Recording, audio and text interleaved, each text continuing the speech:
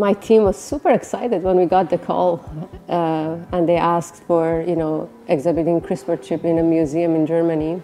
Well, it's not very common for scientists or academics to have their technology featured in a museum. So for me to see my technology being showcased next to the DNA model that was, discovered by Watson and Crick, it's a proud moment, and I'm very happy to be a part of it. The most complex technology that exists, I think, it's biology. Biology is such a complex system and has all of these fascinating enzymes. Each of them are doing a function in a very rapid manner. And if we can capture these amazing functions with human-made technologies, that can really expand our capabilities. CRISPR is one of these enzymes that can detect sequences in our genome. And there are other enzymes that each can do other fascinating things. And I hope to see a future where we can really capture their function and use biology as technology. We had the impression that after a long time, genetics is manifesting itself in social debates and media much more in the last years because of new developments in technologies in genome editing and in sequencing. And therefore it is possible to grasp a new picture about genetics in society right now. So the way today we detect genetic diseases, it's a long process. It requires a lot of instrumentation. It takes days to actually detect genetic diseases. And there's a lot of effort in reducing the time, but that's still costly. We have to really think about developing technologies that overcomes those limitations and really provide global access to these technologies. And CRISPR-chip is an example of that, because CRISPR-chip is able to do genotyping in a matter of minutes, and using electronic technologies that is very scalable.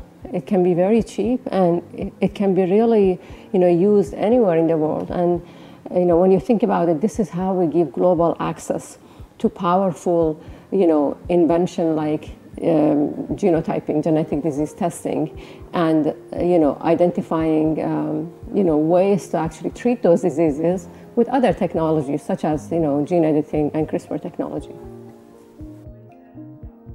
We were very interested in the development that CRISPR-Cas can be used not only for gene editing, but also for searching, for being a gene a search motor for finding certain combinations in genes. So that was very interesting for us, and we have integrated it in this way.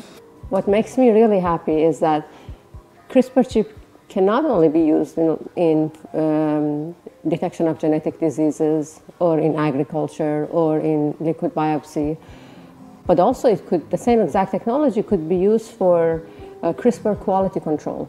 There's a lot of emphasis on improving the quality and bringing a standard to CRISPR-based gene editing. That requires us to understand how the CRISPR is actually functioning in a specific patient. And it requires us to understand our design and to be able to really predict the outcome of our design.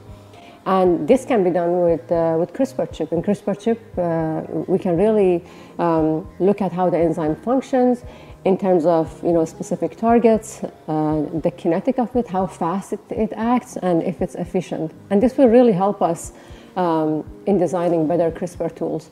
And the technology has now been used for this application, which makes me really happy. And we're collaborating with institutes in US, such as National Institute of Standard and Technology, to see if the technology can become a standard to help scientists and pharmaceutical to basically design better CRISPR tools. The major thing that I really liked about the museum is, for me as a scientist, I just saw the power of imagination. how people just imagined something, and they went after it and they created something, or they discovered something. To me, the majority of discoveries were not about knowledge, because knowledge is very limited.